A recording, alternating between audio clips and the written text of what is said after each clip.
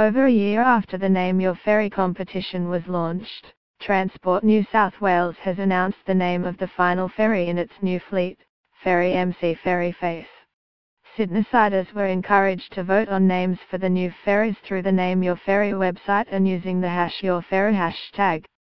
Ferry McFerryFace was actually the second most popular choice, however, with the most votes going to Boaty MC Boatface, the name of a British research vessel. Given Boaty was already taken by another vessel, we've gone with the next most popular name nominated by Sydneysiders, said Minister for Transport and Infrastructure Andrew Constance, the ABC reported.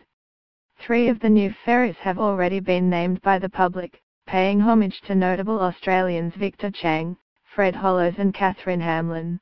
Just hours after the competition was launched in 2016, the winning name was already showing popularity on social media.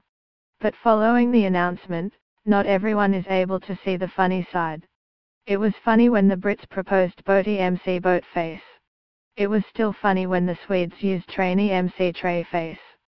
Sadly, the joke is wearing thin now though, and Ferry McFerryFace just doesn't roll off the tongue as easily, one Facebook user wrote.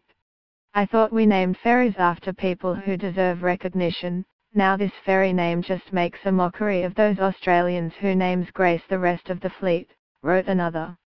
Ferry McFerryFace joins the ranks of Trainee MC Trainface, a Swedish express train, Horsey MC Horseface, a Sydney racehorse, and Boaty MC Boatface, which started the trend when following a naming poll the name became an internet sensation.